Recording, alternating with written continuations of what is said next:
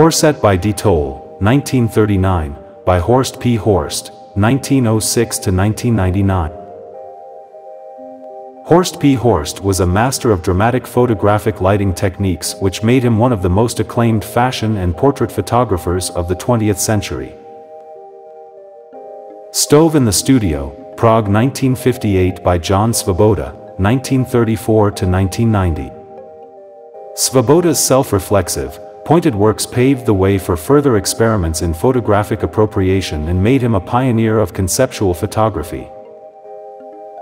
Tightrope Walk Across the Niagara River, 1860 by George Barker, 1844 to 1894. George Barker was a Canadian-born photographer most famous for his 800-plus early negatives taken at the Niagara Falls.